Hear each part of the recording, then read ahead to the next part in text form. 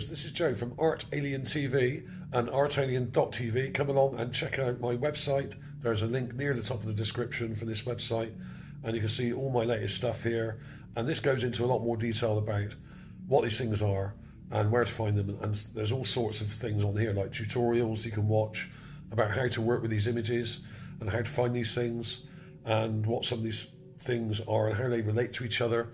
I've gone to great lengths here to actually categorize all these things into simple categories like objects, boats, writing, that kind of thing, tombs, skulls and sphinxes, buildings, whatever. They're all categorized so you can compare them to each other easily back to back, okay? Now today I'm just going to show you this set of images here. This is from the Perseverance rover, and this is Sol 724. Now you need to type the little number in there and here, and then press SuperCam, right? SuperCam Remote Micro Imager. This is used for taking close-ups of the ground for studying the geology up close, okay, generally. But sometimes it will zoom into the background and take long zoom shots as well. But today it's looking at the ground and looking closely at some of the things on the ground, some of these boulders and pebbles and rocks and other things. Now the ones we want are the bottom four here, 1, 2, 3, 4. What I did, I got these four here. This is the main one. There's actually, let's get a full caption here. Let's get a bit bigger.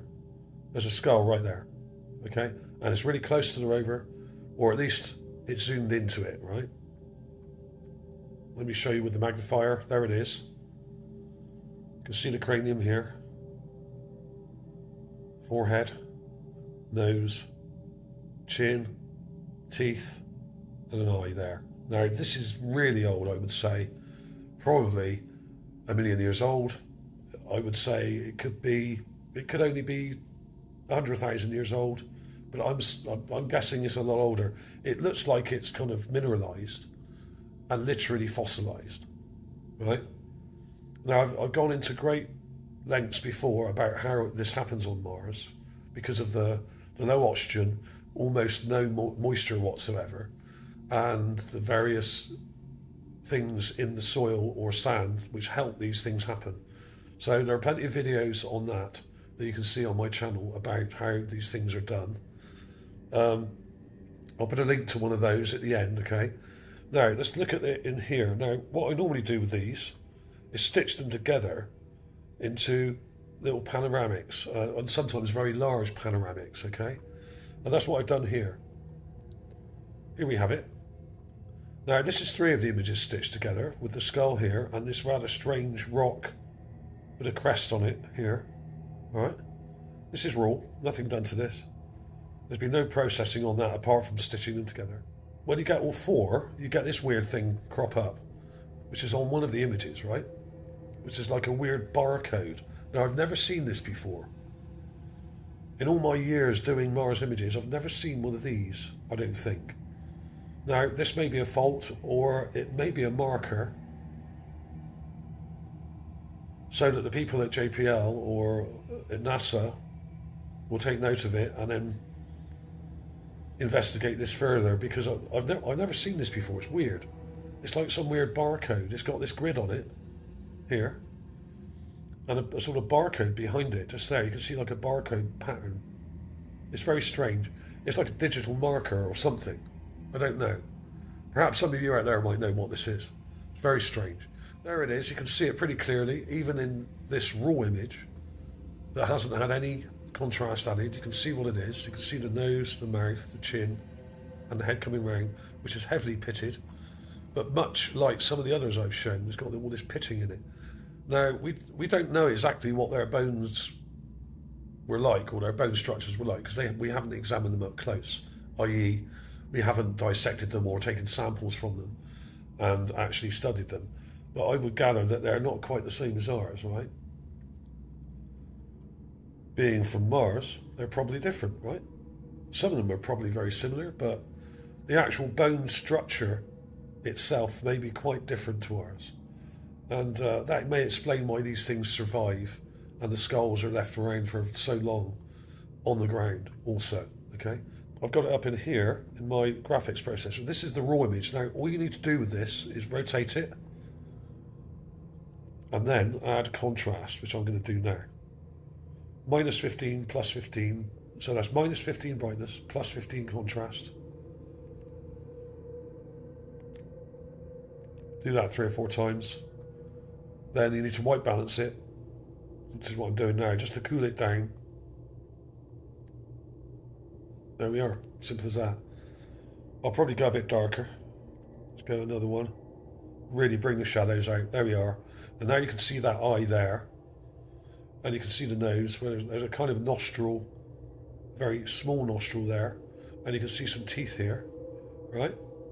Let's go a bit darker. There you could really see the eye there. And the shadow under the nose. And you can see these teeth here, right? So that's how I do it. I've got one I've already done behind this, which has been colour balanced or white balanced a bit more, so it's slightly less brown. Basically, it's a skull. I can't really see what else it could be.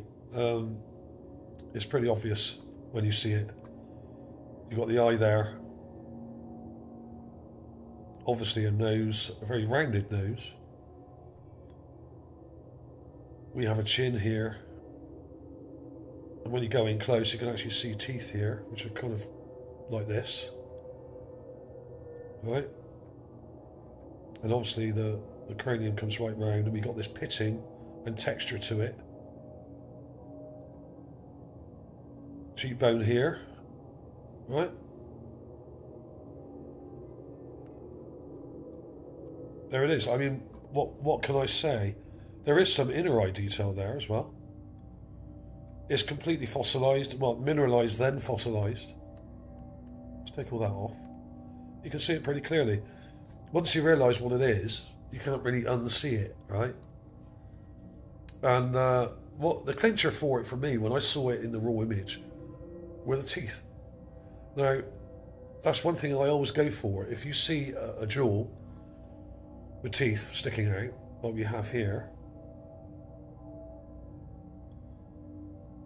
right, then it's probably a skull. And no doubt there would be a bunch of pareidolia police out there who would demand that it's not. People who've done no research, saying, no, it's not a skull, it's just pareidolia. Yeah, well, they learn a new word and then they repeat it ad nauseum, okay? Unbelievable, these people. There is, I suppose, quite a lot of cases where some of these things just look a bit like something. I admit that, of course.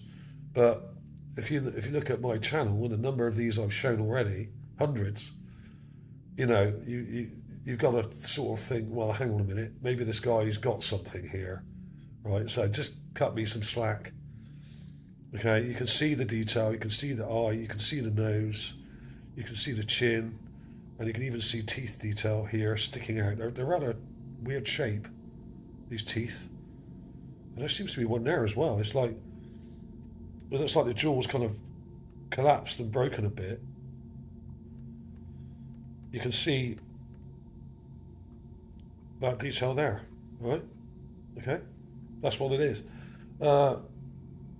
I'd say it's pretty unlikely that this is just an optical illusion, because we have a perfect shaped skull, which was elongated, but not that. Some of them I've seen are like this. I mean, they're ridiculous.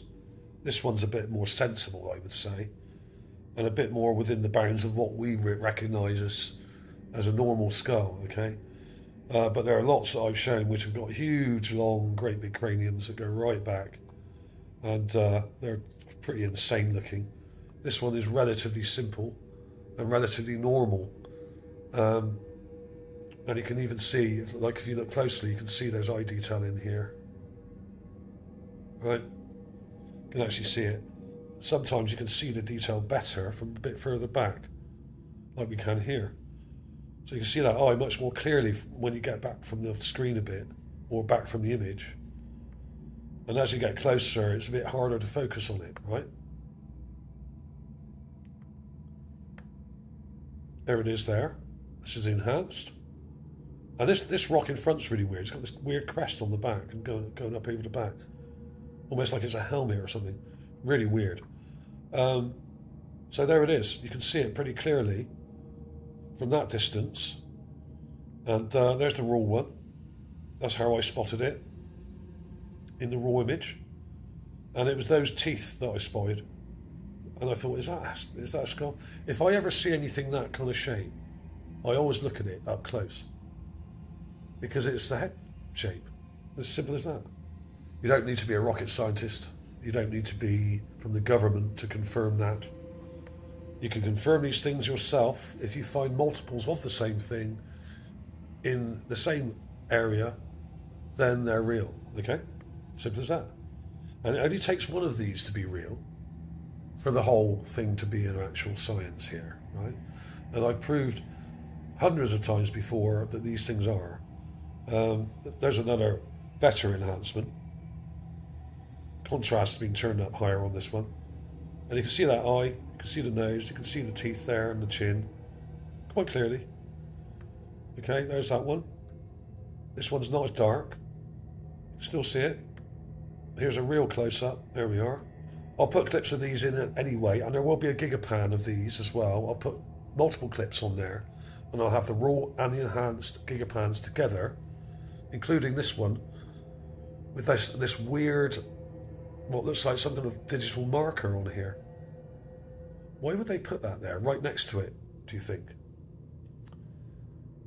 Perhaps the people at NASA have been studying these things all along, just as I have. But they keep it a secret and I don't, right? So we don't need these people to confirm these things. You can confirm these things yourself. And when you have things like this was found about a mile or so away from where we are today, maybe 2, in Jezero crater, Perseverance rover, Sol 184. Okay? Now, when you look at that, right, do you need someone in a white coat from NASA or an unelected stickman like Sunak to confirm what it is? No, you do not. Now, when I say dragon, right, it's a type of lizard. It's a carving of a type of lizard, like a dragon. It seems to have wings coming around here. And you've even got claw detail here, just here, right? Obviously, you do get objects that are quite ambiguous.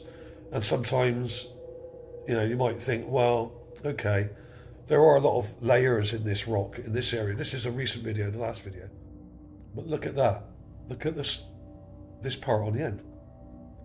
Perfectly square, just here, with this angled part on it. So, who knows? I mean, this may just be part of the sedimentary rock behind that's broken off. But it's just too perfect, and a lot of these things are.